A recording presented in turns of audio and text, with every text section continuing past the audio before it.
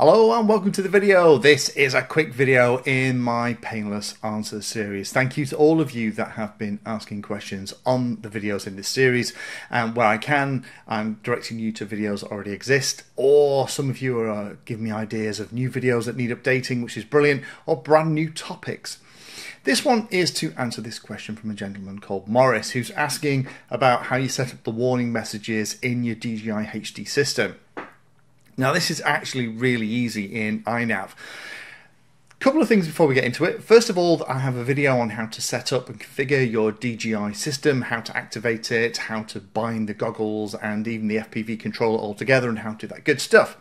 Also, I have another video on how to set it up on your individual model, how you select and connect the transmit and receive wires from the air unit to your flight controller, and then what you need to do in your flight controller to get the telemetry sent to the air unit, then go down to your goggles. Because for those of you that know this, apologies, but for those of you who don't, the way the on-screen display works in the DJI goggles is completely different from how it works in analog. What happens is the flight controller sends the telemetry to the air unit transmits it to your goggles, and that telemetry is then read inside the goggles and it creates the on-screen display in the goggles themselves. Sadly, DJI still only support basic multi-read serial protocol stuff, or MSP. Come on, DJI, pull your finger out. And secondly, and sadly, it doesn't also record that telemetry information in some way onto the SD card in the goggles, so you can't play it back either. However, see my videos on Dashware on ways around that, so you can still have detail about, you know, height, speed, battery status and stuff. You can add gauges on top of the HD video you record. However, let's jump into answering Morris's particular question. So I've got a flight controller here on the bench that we're going to use for this. This is not actually installed in anything, it's just waiting for my next project, but it's running INAV 2.6, and INAV 2.6 is what you need to have this in place. Now, the stuff you need to do is in the CLI.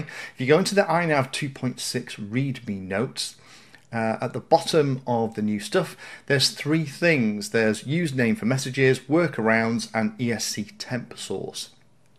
So those are the three new things that are added, and the DJI username for messages will send you information about warnings, throttle speed efficiency, and trip distance values. And by default, it's turned on. I'm hoping that INAV continue to innovate around this and use this really clever workaround to give us information in the goggles that DJI don't want us to have for some reason. So if we just go back into Configurator, if I type in set or get DJI, either will work. There are the default settings. DJI workarounds is set to 1, that's the default MSP protocol. DJI username for messages is by default turned on, which is what we want, and the ESC temp source is set to ESC. That's fine. So in the OSD, what we need to do is make sure that the craft name is selected and that you've dragged it into the place that's going to appear in your on-screen goggles where you need it to be.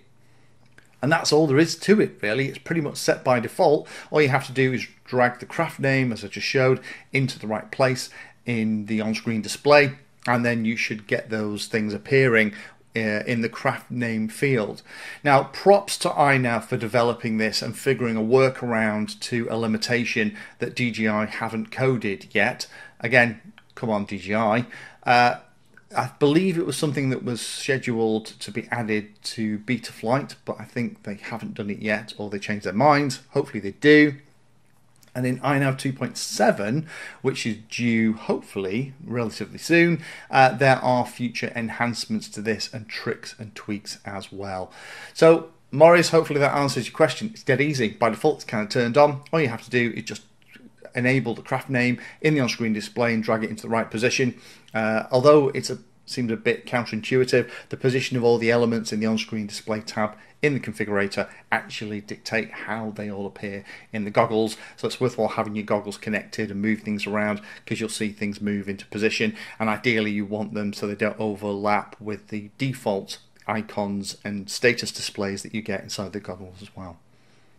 So if you have any more comments, questions or suggestions, do pop them in a comment down below, and if it needs it, I'll absolutely make another video.